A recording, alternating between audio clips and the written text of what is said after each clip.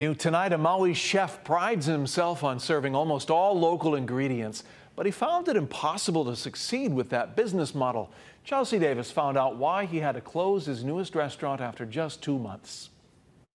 Tails Up Maui is a restaurant in Paukukalo that served fresh fish and almost all local ingredients. 85% of this menu was bought from local people. Partners Chef Brian Etheridge and fisherman Chimo Ship opened their doors for business on March 28th. It was fast and furious. Then on June 12th, they had to close. There are some other places that use frozen fish, and yes, their fish sandwich is going to be cheaper, but they're not buying it from the fisherman that's your neighbor, that your kids go to school with, that we do, and they're not buying the buns from the bakery right across the street. Etheridge says with more fast food chains popping up around the Valley Isle with attractive dollar menus, he's not sure if his business model can work. I'm not born and raised in Maui. I was brought over here over 25 years ago by Sam Choi to open a restaurant here. One thing that I've always appreciated about this island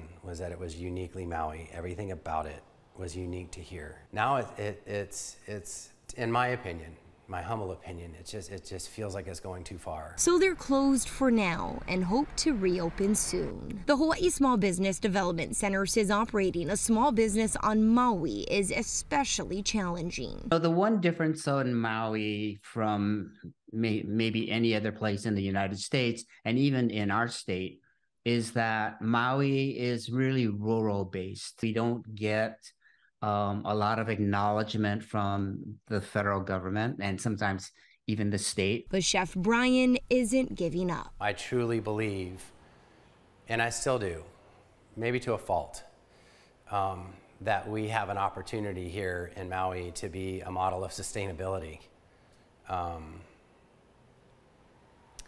I don't think we have a choice, really.